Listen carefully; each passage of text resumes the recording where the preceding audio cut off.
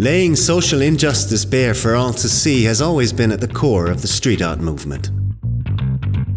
As one of Europe's most important urban art fairs, Stroke is all about canvases full of conviction.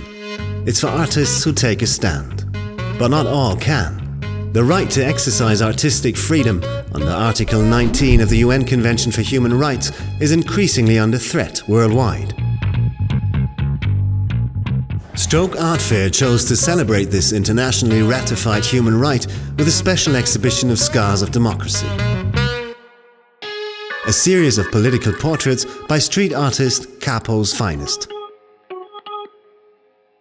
For the first time, street art was transformed into a virtual vernissage, digitally deciphered in an augmented reality app. The app lets users dive into the dirty secrets of 10 of the most polarizing politicians of our time. Tattoos adorn their bodies, each one etched into the skin as a permanent reminder of the irrevocability of their actions.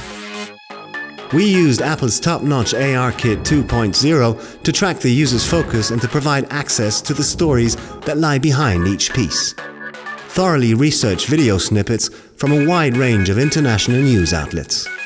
Via the app's Couch Mode feature, users could immerse themselves in this murky world of politics from the comfort of their own home. The reception was huge.